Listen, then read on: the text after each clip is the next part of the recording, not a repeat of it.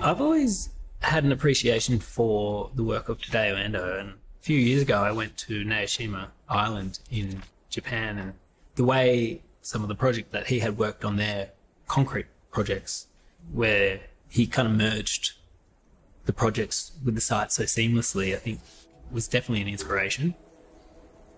Then there's also the work of architects like Glenn Murcutt. I mean, it doesn't look like much of a Glenn Murcutt house, but I think you look at the planning, the linear plan of a Murcutt house and how well they perform in the Australian context.